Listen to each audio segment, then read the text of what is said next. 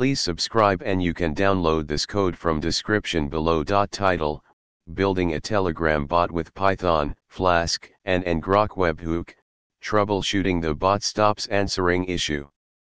Telegram bots are a powerful way to automate tasks and engage with users on the Telegram messaging platform.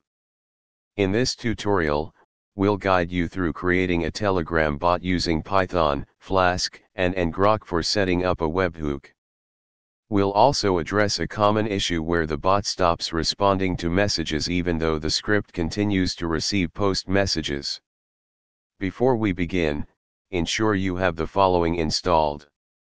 Create a new Python script, example app.py, and set up a basic Flask application. Run your Flask app with Python app.py and ensure it's accessible at http://localhost 5000. Copy the Ngrok generated HTTPS URL, example https://randomstring.ngrok.io. Update your Flask script to handle Telegram webhook requests.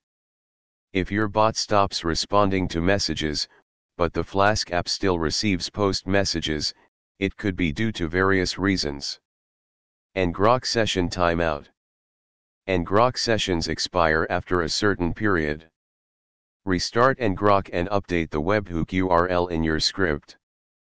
Flask debug mode. If running the Flask app in debug mode, app.run, debug equals true, it may cause issues. Disable debug mode in production. Check bot token.